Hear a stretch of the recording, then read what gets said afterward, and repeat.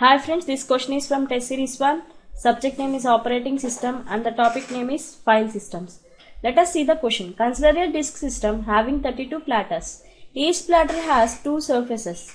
Each surface has 1K tracks, 512 sectors per track. Size of track is 512 KB and each sector contains 2 KB of data. Rotation speed is 400 RPM. Average seek time is 50 milliseconds. The disk input-output for reading one sector is dash milliseconds. Given disk rotation speed as 400 RPM, that is nothing but 400 rotations per minute. That is nothing but for 60 seconds, 400 rotations. So for one rotation, how much time it will take? That is nothing but 60 by 400 seconds for one rotation.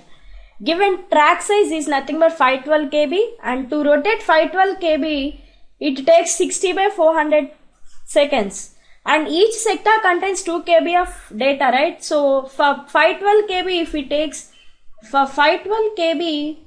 takes 60 by 400 seconds, for 2 KB how much time it will take?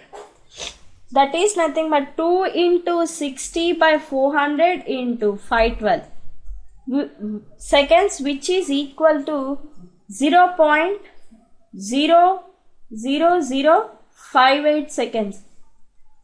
They asked in milliseconds, so 0.58 milliseconds.